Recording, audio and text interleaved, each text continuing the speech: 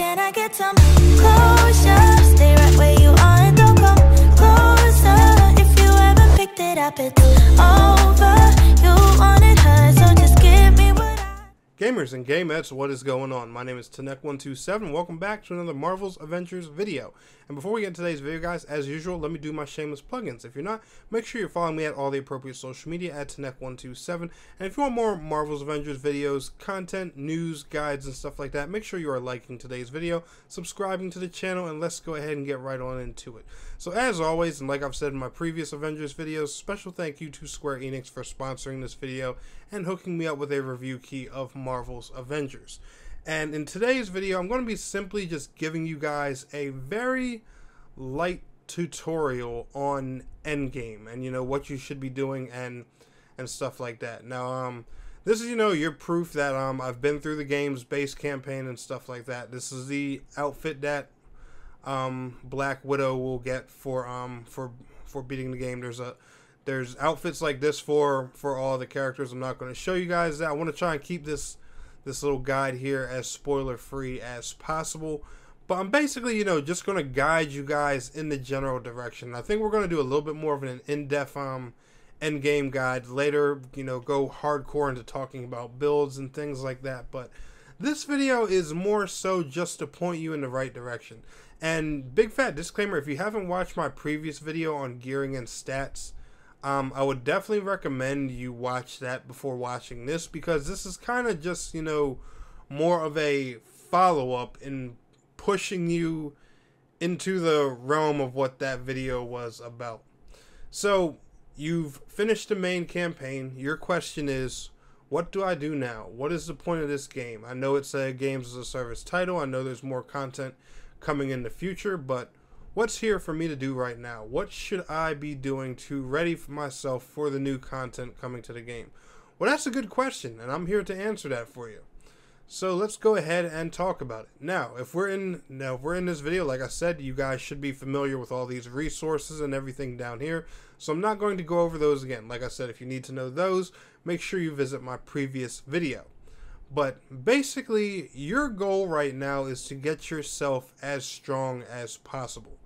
Now, you have 2 level caps in this game, just like a traditional MMO or RPG and games like that. Like I said, if you've, in my previous video, if any of you have played Destiny, Anthem, Warframe, or any of those games, you'll be familiar with this whole process.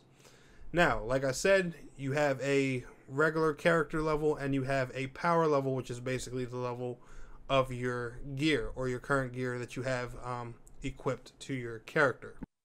Now, the caps for these are as follows. For your regular level, the cap is level 50. So your first goal is going to be getting your main character or all characters, you know, whatever your play style is. Me personally, I'm a Black Widow main. I'm focused on her right now. So I'm going to be focusing on getting Black Widow to level 50. And your goal for your gear is to get it to level 150. Now, how you're going to level up your gear is simple. The higher your gear gets leveled, the stronger pieces you find, the higher level missions you're going to have access to. So, for example, what I'm doing right now, because I'm a gear level 27, the game is going to give me missions that average around, you know, this current power level. And especially when I quick match with other players. Here, I'll give you guys a little demonstration so y'all can see. We're going to come right over here to the war table. And we're going to just go ahead and take a peek at some of my missions. Now, some of them, as you can see, they're going to be, you know, out of my level range, but that's because I haven't focused too much on the other characters. Like I said, I'm a Black Widow main. This is a mission that's designed for Hulk, so it's going off of Hulk's level. That's why it's saying, you know, I'm a little low on power. But as you guys can see, a lot of my missions are averaging the 27 power that I currently have on my gear.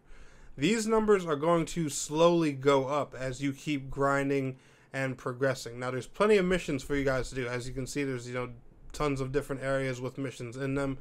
One of these actually just got added into my game a little while ago, and I do know that the war table right here is updated pretty frequently, so I don't know if the missions swap out on a timer. I don't know if new missions are just added. I'm not quite sure exactly how that works, but they do have a pretty cool system here to keep some variety. One personal thing that I like to do that makes it easy for me to grind missions is I personally just go to quick match and I help other players. When you hit quick match, it's going to just team you up with random people that could be working on a multiplayer mission in their campaign, or could be grinding different gear pieces or leveling and stuff like that, like you are. But if you have a set character that you want to play as, make sure you hit X or square, depending on if you're playing on PS4, to launch it as your selected hero. Or if you don't care which hero, just push A, or like I said, if you're on PS4, push X to launch as any hero. And that will send you into a mission with people average around your level, just to help you, get a boost, grind, and get your gear up and stuff like that in the game.